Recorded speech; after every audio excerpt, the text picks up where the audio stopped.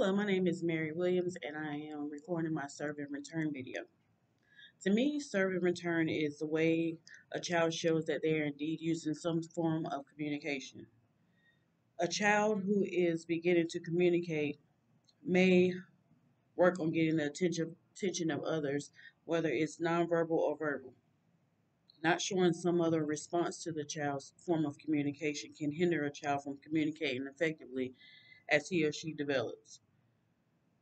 Step one in serve and return is share the focus, which means it explains when you see a child who doesn't understand something. Watch for curiosity. So, for example, a child who is reading a book, you can point in the book and explain to the child when they're trying to figure out just what the book is trying to say. Step two is support and encourage. Engaging by response, using the words please and thank you. If a child is putting a puzzle piece together and they put the pieces incorrectly without help, you can tell the child, good job. Name it. Say what the item, person, place, or thing out loud and point to it so the child can visually see what the object is and understand what it is.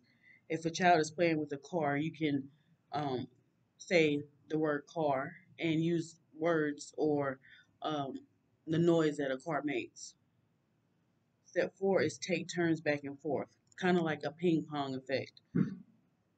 Allow a child to explore and then help them and explaining in detail the action that they are using, like kicking a ball back and forth to each other.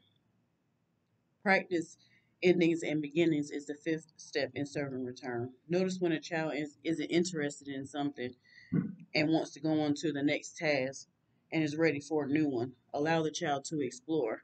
If a child is in free play, you can tell when they're no longer interested in playing with that item and goes on to something else and may pick up a toy and show it to you. You can explain what that toy is to the child.